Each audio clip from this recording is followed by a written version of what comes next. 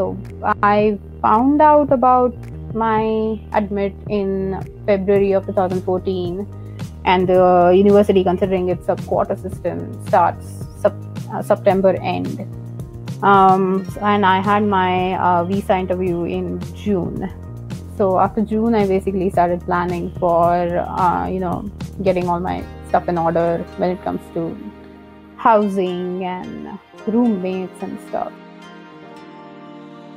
My department, like the aero department, has a very low intake. It takes in about 25 to 30 students per year, out of which, like in my batch, there were 4 people from India, like 3 other guys besides me. So I think I believe I had joined the university's like Facebook group for incoming students, and I found out that the information management course has a lot of Indian students. Those were incoming along with me, and we sort of formed our own groups city-wise and met up in Mumbai for a couple of times, and that's where sort of I found my future roommates, housemates.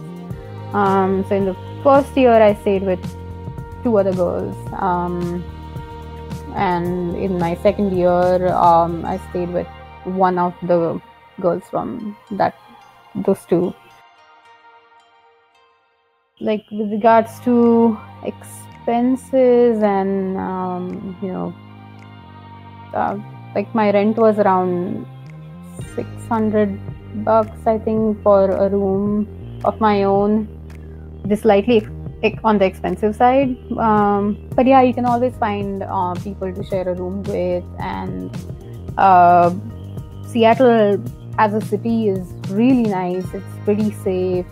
It has like excellent public transport. I used to stay in a place called University District, which is right by the university, and there are at least like 4 or 5 buses which go within the campus. So like the commute was really great. I could even walk from my apartment and reach my classes within 15 minutes. Otherwise, just take the bus and reach in like 10 minutes.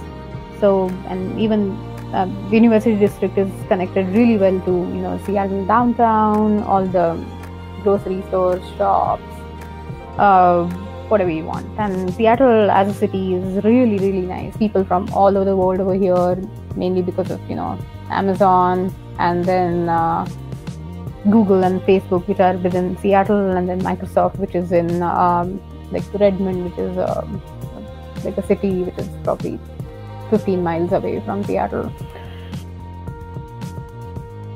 So there are a lot of people from India, a lot of people from Asia in general. University of Washington itself has like people from all over the world, and there are always some or the other exchange programs going on. So you will end up meeting people from everywhere basically. And I would totally encourage you to join all the college clubs and stuff, whatever interests you. There are like everything ranging from, say, food clubs to sports activities, hiking, trekking.